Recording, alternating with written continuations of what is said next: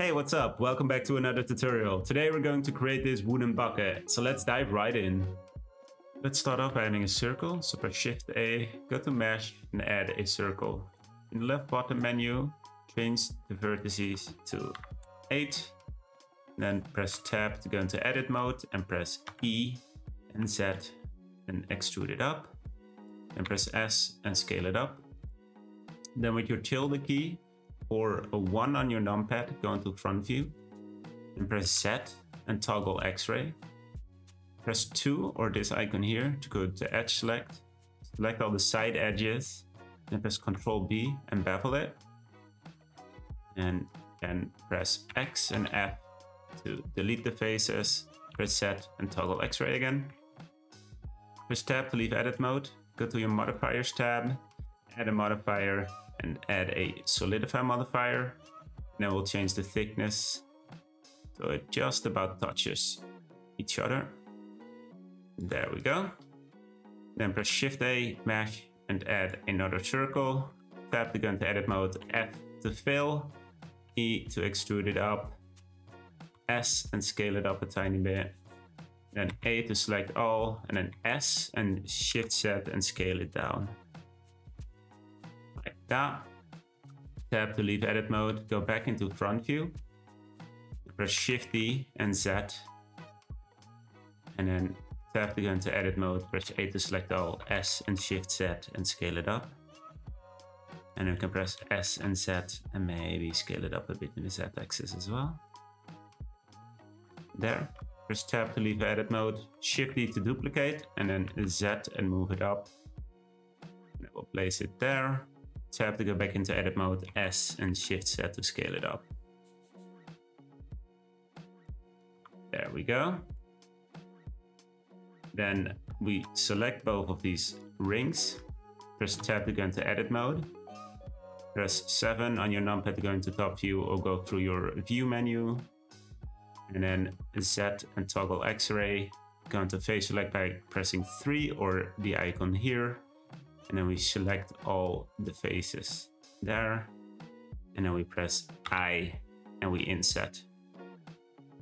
And then we can press X and F to delete all these faces. And then go into edge select. And then we'll select these two edges with Shift.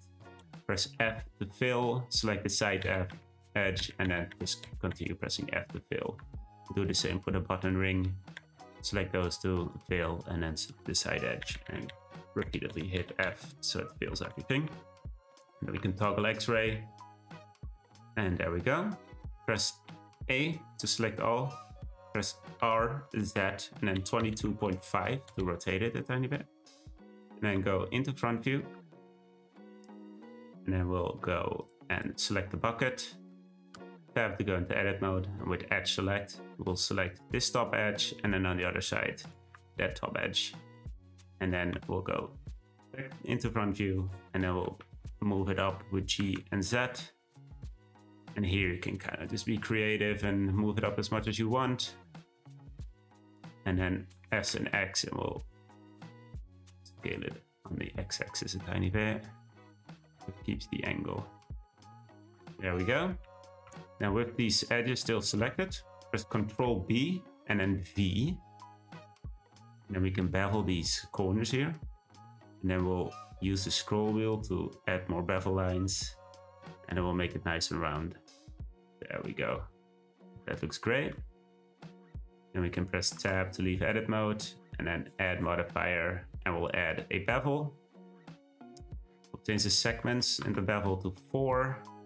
And then the amount of bevel maybe to 0.04. And then we can press Ctrl 2 and add a subdivision modifier, and then right click on our object and shade out of smooth. I feel like I can increase the size of these two a tiny bit, so I'll select them in edit mode and then scale them up a tiny bit. I like the rings a bit bigger. I'll always change this back if we don't like it. Okay, then we'll select one of the rings. And then we'll add a bevel modifier here as well. We'll change the segments to 4 and then maybe the amount to 0.02. And then right click shade smooth. And then we'll select the bottom and then hold shift, select the bottom ring, and then hold shift and select the top ring last.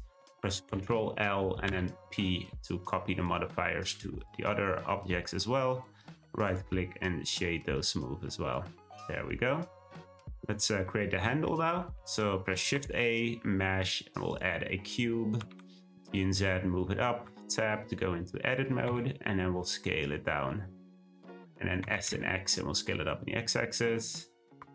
And then G and Z, and we'll move it in position a tiny bit. Now if we press Ctrl 3, we'll add a subdivision modifier. And then we tab into edit mode. And then Ctrl R, we can add a loop cut, and then we can increase the loop cuts with our mouse wheel. So we'll add 4 loop cuts.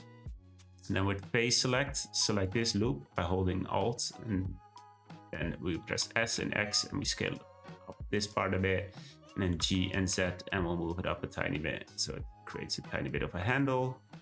Then we'll select this face, go to the other side, hold shift, select the other face, press I to inset. And then we'll inset that face like that. And then we can right click and shade smooth, and there is our handle. So now if we look from the top and we select the bottom, tab into edit mode, select the top face, press Shift D, make sure you duplicated just the top face, and then press P and then separate by selection, tab to leave edit mode, and then select the new object. Make sure you have the new object selected. There we go. And then we tab into edit mode, and then we extrude it up. And then we also scale it up. There we go. And then with the top face selected, we press I to inset. There. And then with Ctrl R, we'll add 3 loop cuts, and then right click to confirm. With the edge select active, select this loop, hold shift, select that loop, and then press G and Z. Move that up a tiny bit. And then we can remove the bevel modifier and press Ctrl 3 to add a subdivision modifier, and then Z to toggle X-ray, and then we can add a loop cut here on the side, move it up, move on down, and then we'll add some extra loop cuts on every side. There we go. And then if you want it to be higher, you can always just press S, Z, and then scale it up with the Z axis, and G and Z to move it up a tiny bit. There we go. Okay. Then now we'll add our camera. So go into front view, and then press Shift A, and then add the camera. And then press G and Y, move it back. Press 0 on your numpad, or through your view menu, go into camera view, go into your output settings, change the resolution to 1920 by 1920, select your bucket, and then we can move it down a bit, and then press R twice, and we can rotate it a bit, and maybe it's a nice rotation. And press Shift A, mesh, add a plane, press R, X, 90 to rotate it. And then with G and Y, we can move it back, and then go into edit mode and scale it all the way up so it covers your camera background. There. Perfect. Then we'll start adding the lighting. So if we press Z and we go into rendered view, we can start adding some lights. So press Shift A, light, and add an area light. Press period key, and then change your pivot point to 3D cursor. Press R, X, 90 on your light. And then we'll have to rotate it the other way. So press RX 180, GY, and move it back behind your object. And then we'll change this size so it covers the camera view. And then we can change our power maybe to 1000, maybe even a bit more, 1500. Start with that. Shift A light, and add an area light, G and Z to move it up. And then we'll press RX 45 and then RZ 60 minus. And then we can see how it shines, and then maybe we want to rotate it a bit on the Z-axis. Change the power to 200, see how that looks in our camera view. Maybe a bit too sharp, and we can just rotate it by pressing R and X twice. There, I think that is a nice angle. And maybe just decrease the power a tiny bit for now. And then we'll press Shift D, RZ 120, and RX twice. And then we can move that one there. Maybe rotate it a bit from this side, and we'll move it back a bit as well. Maybe I'll change the size to 3 and the shape to disk. Do the same for this one, change the shape to disk and size to 3. There, yeah, that looks great. Then we'll add a light for our background. So press Shift A and add another area light, RX90, GY, move it back, change our shape to disk, change the size to 3, and then the power maybe to 500, and then let's see how that looks. Change it to 750. Yeah, that looks great. Okay, then we'll start adding our materials. So we'll start with our background, select the background, go to the material tab, add a new material. We'll name it a background. Oh, I have caps lock on. There we go. There we go. Perfect. Base color, change it to ABE1E7. Then we'll do our metal. So select one of the rings, add a new material, call it metal. We'll change our base color to CDF5FF. And then we can change here metallic to 1. Select the bottom ring, hold Shift, select the top ring, press Ctrl R, L, and M to link the materials. Now we'll start adding our wood material. For that, we'll go into our shading tab. And here we can just go into camera view as well, press set and go into rendered view. And then we'll select our bucket. We'll add a new material. Let's call it bucket. Okay. And then here we'll add a Musgrave. And then we'll add a mapping.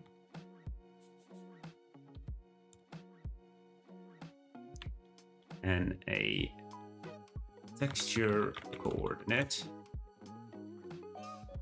So connect the texture coordinate to the mapping and the mapping to your Musgrave. Press Shift A and add a noise texture.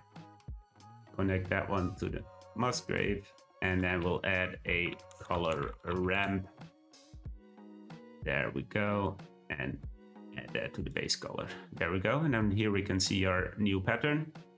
So we're going to change the scale a tiny bit so it looks a tiny bit more like wood. So I want to scale it a bit in the Z axis. So if you look at that, there we go. And I already think that looks much better.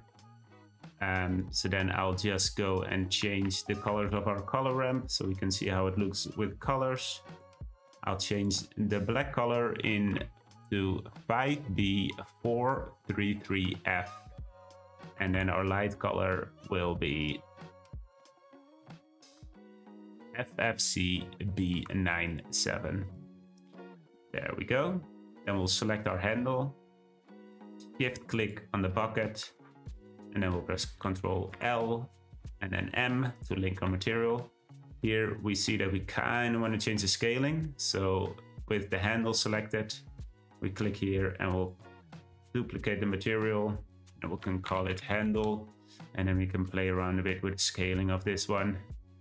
So let's see if we change the Z scaling a bit, and we'll change the Y a tiny bit, and then the X as well. There, I think that looks pretty good. Just play around with your own scaling and see that it looks good. Okay, then we can go back into our layouts and then we'll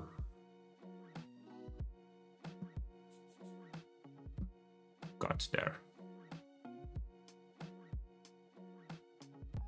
And then we will add our water material. So select the water, add a new material. We'll call it a water.